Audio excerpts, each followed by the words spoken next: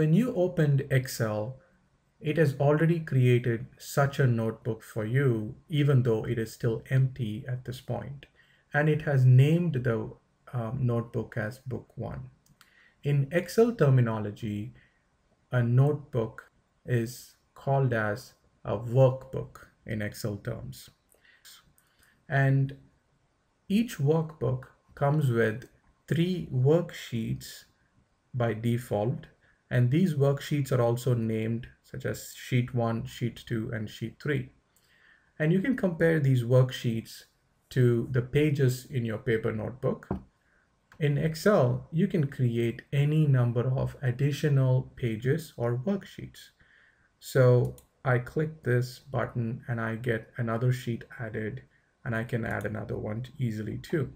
And I can also delete them by right-clicking and selecting delete. I will be able to delete them easily. I can also move these worksheets around in any order I would like to use it in.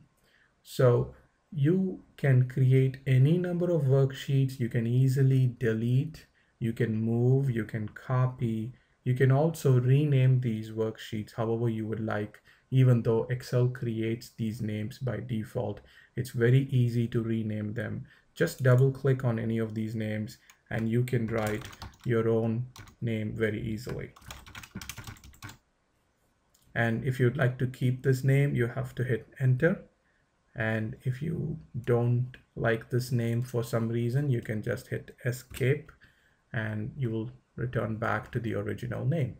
In the past, for accounting purposes, spreadsheets were used. Spreadsheet is nothing but a large sheet of paper where rows and columns are printed, which helped people write and organize information properly, which helped them in doing calculations along a column or along the row.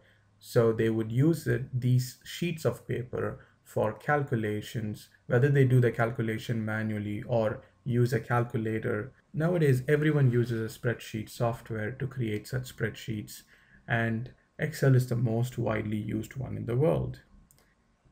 You might be hearing the terms spreadsheet, worksheet, Excel sheet, but they all mean the same thing. So this is important for you to understand. Depending on who you speak to, they may use a slightly different term, but it means the same thing.